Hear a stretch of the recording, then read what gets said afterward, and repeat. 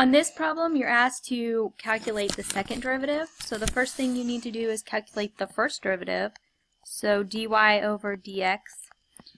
This is the chain rule. So the derivative of the outside function evaluated at the inside times the derivative of the inside. So we end up with 8x e to the 4x squared. Now I need to find the derivative of this function, and I'm going to I have to do the chain rule in combination with the product rule.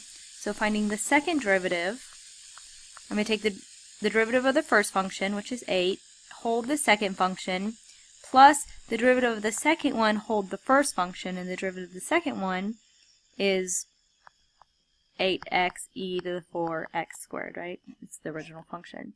Derivative of the outside function evaluated at the inside times the derivative of the inside. So simplifying this, we have 8 e to the 4x squared plus 64x squared e to the 4x squared. Many different ways you can enter this. For what's coming up, it's going to be more likely you're going to pull out an 8 e to the 4x squared, and you're going to be left with a 1 plus 8x squared.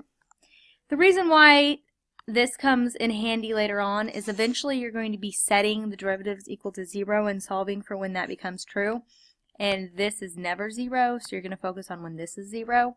However, at this point you should be able to input any correct answer as long as it's simplified there.